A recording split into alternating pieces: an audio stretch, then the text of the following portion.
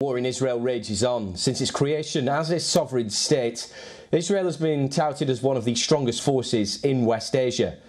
However, Israel still failed to stop or anticipate this attack as the Hamas militant group Israel.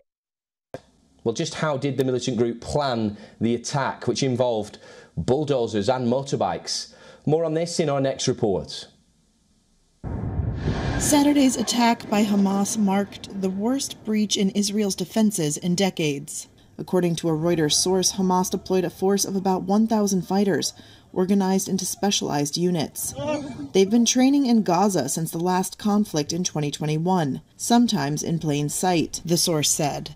Here's how they managed to catch Israel off guard. This footage released by the armed wing of Hamas is said to show fighters training ahead of the operation. They're using paragliders, and a source says their exercises included building a mock Israeli settlement to practice a military landing. Reuters could not verify the date and locations of the videos, but the training would have come amid a careful campaign of deception by Hamas, which had convinced Israel that it did not want to fight. It refrained from military operations against Israel and was careful about leaks. Even many Hamas leaders weren't aware of the plans, according to the Reuters source. A spokesperson for the Israeli Defense Forces admits they were surprised. Hamas separated its fighters into several specialized groups to carry out the attack in the air and on the ground. It fired thousands of rockets at around 6:30 a.m. on Saturday.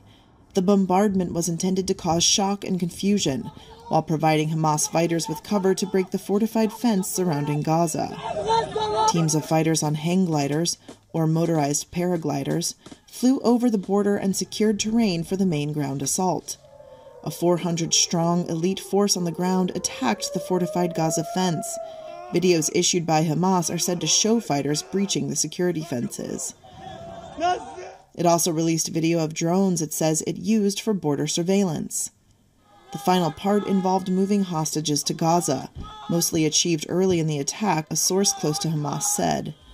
In one well-publicized hostage-taking, fighters abducted partygoers fleeing a rave near the kibbutz of Re'im near Gaza. One analyst told Reuters that Hamas probably succeeded beyond their expectation, but now they'll have to, quote, deal with an Israel determined to decimate them.